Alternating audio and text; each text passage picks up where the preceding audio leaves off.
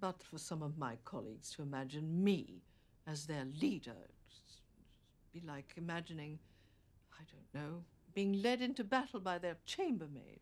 That's my background and my sex. No matter how I've tried, and I have tried, to fit in, I know I will never be truly one of them. If I may say so, I think that's your trump card. You're flying in the face of everything the Tories have been thus far. It's really terribly exciting. One simply has to maximise your appeal, bring out all your qualities, and make you look and sound like the leader that you could be. You've got it in you to go the whole distance. Absolutely. What? Prime Minister? Oh, no. Oh, no. No, no. In Britain, there will be no female Prime Minister. Here, not in my lifetime. No.